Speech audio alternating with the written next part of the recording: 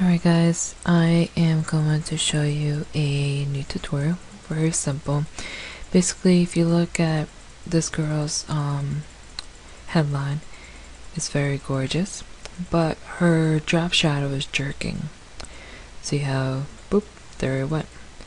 And so I'm going to show you how to fix that, because within the last 24 hours this issue has been going on twice to me, to my friends, and I have helped them how to do it, but since it seems like not everybody knows about it or how to fix it, so I'm just gonna show you.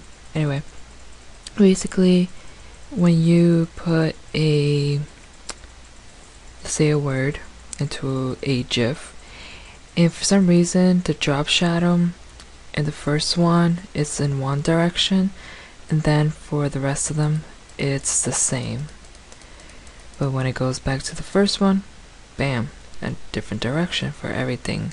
I mean, the color, the shadow, everything turns to a different direction.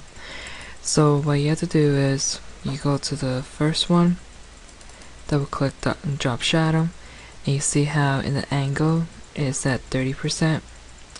We're about to find out what's on the other ones. Click drop shadow.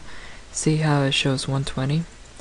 120 is in the direction of the rest of them, so what you have to do is click the first one, double click drop shadow whenever it decides to show up, and then you click 120, and then when you click play, all of them all in the same direction.